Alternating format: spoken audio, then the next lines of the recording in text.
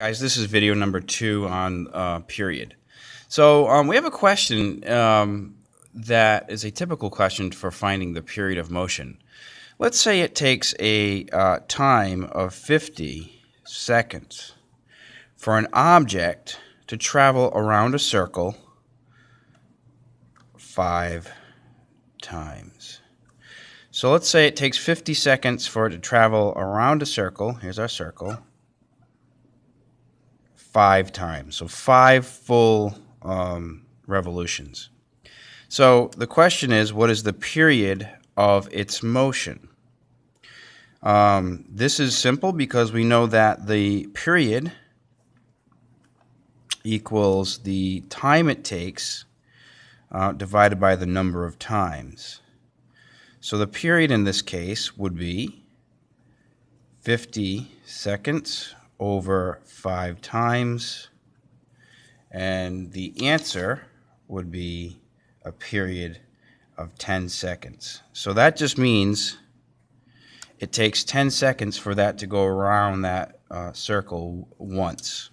Okay, so that's a simple period question that gives us an idea of what the period of motion is of that object.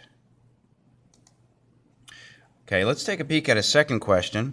It says, if a runner can make a full trip around a small track in 90 seconds,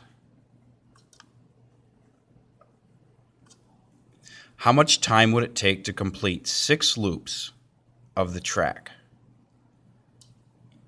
Okay, so I wrote T as 90 seconds, but after reading a little bit further in, it says how much time would it take to complete 6 loops of the track. So this one is our period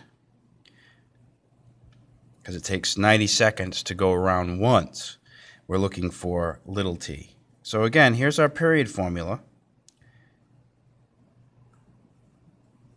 We're solving for little t, so I will just take and multiply both sides by n.